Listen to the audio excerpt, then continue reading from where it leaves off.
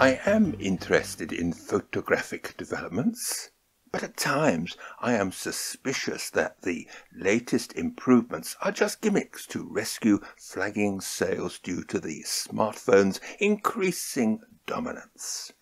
The quality camera market has found it difficult to challenge this upstart, and not all innovations are for the benefit of real photography.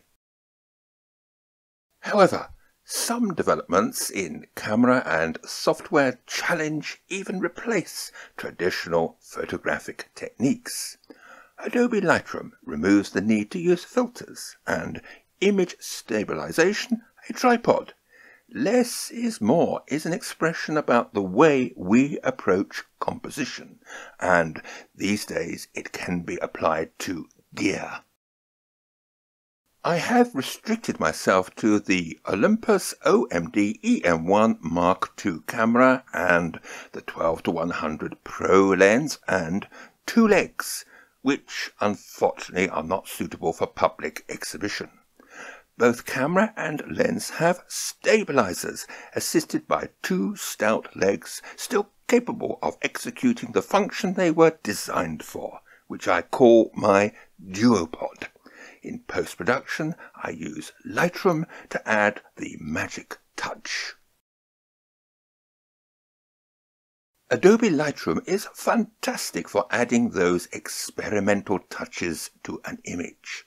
This is particularly true for pictures of high contrast where the dynamic range is beyond the performance of even the best camera and HDR. On a more basic level, I adjust my skies with highlight and white sliders, and if 6 months later I think that the amount of blue I've put back into the sky is far too much, I can change my mind. These shots are handheld.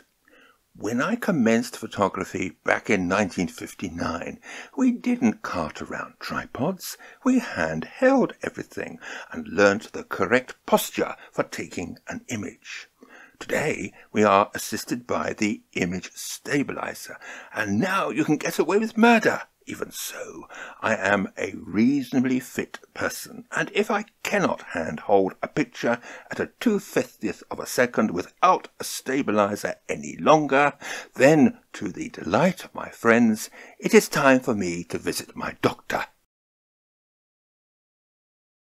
Nevertheless, I don't take risks, so I leave the image stabilizers on the whole time. My current combination, that is the EM1 Mark II and the 12-100 Pro lens, and both have image stabilizers working in tandem. Therefore, I can go inside a church and handhold a shot like this at a 1/10th of a second on telephoto without extra gear. When forced to use the widest aperture indoors, thus reducing depth of field, Micro Four Thirds give that bit extra. And, by the way, National Trust properties do not permit the use of tripods either, and neither do some churches and major attractions like Sky Garden in London. I said at the start that I embrace technology, but it has to be groundbreaking to change a technique that I have used successfully for years. For example, the introduction of 4K video has transformed my interest in movies, particularly when mixed with stills in a presentation. I am not a clickspert, that is, pressing a button for instant gratification. I leave that to those who don't have time for the true and rewarding art of photography.